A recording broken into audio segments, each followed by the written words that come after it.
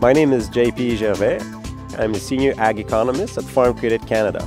My role at FCC is to provide economic analysis to help our customers understand the drivers of agri-food markets, as well as to drive good business strategy at FCC.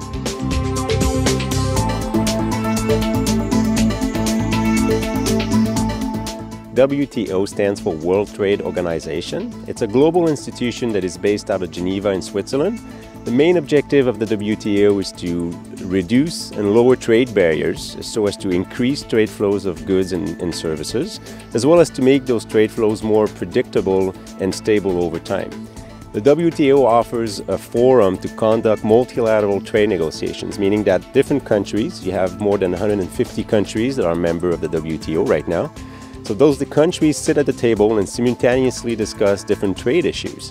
The WTO also offers a forum to resolve trade disputes. And so whenever two countries don't necessarily agree on a trade rule, they can go to the WTO and follow a process that will resolve their differences.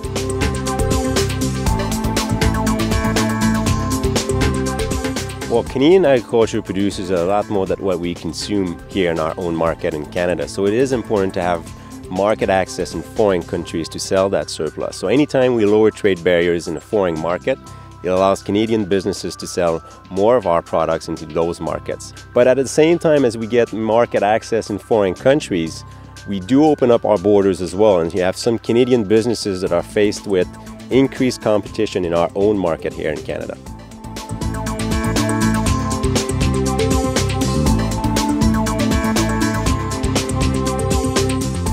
WTO negotiations are progressing so slowly. So right now, the emphasis and the focus has shifted towards negotiating with a single country instead of negotiating multiple countries at a time. And so in that case, it is a little easier to identify what are the important and relevant trade issues with that particular country.